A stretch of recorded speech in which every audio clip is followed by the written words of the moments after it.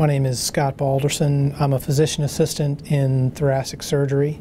Thoracic surgery is really a more accurate way to describe it is thoracic surgical oncology.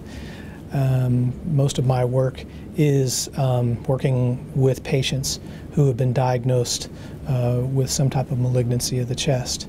As a physician assistant, I've got a very unique opportunity when I first meet a patient to be able to learn their story. It's important to give that patient voice, and to that degree that comes in sort of that initial time of interview. And that's a very important and almost sacred time, because it's in those moments that you're able to build up a certain level of trust of each other.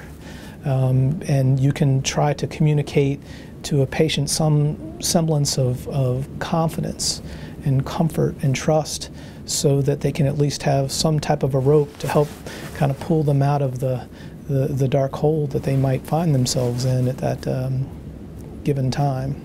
At Duke, it's not acceptable for us to just continue to push, to the same level time after time after time, but basically that, tomorrow does have to be better than today, that we have to continue to innovate, and it's very invigorating to be a part of the teams where those innovations are developed as opposed to responding to them.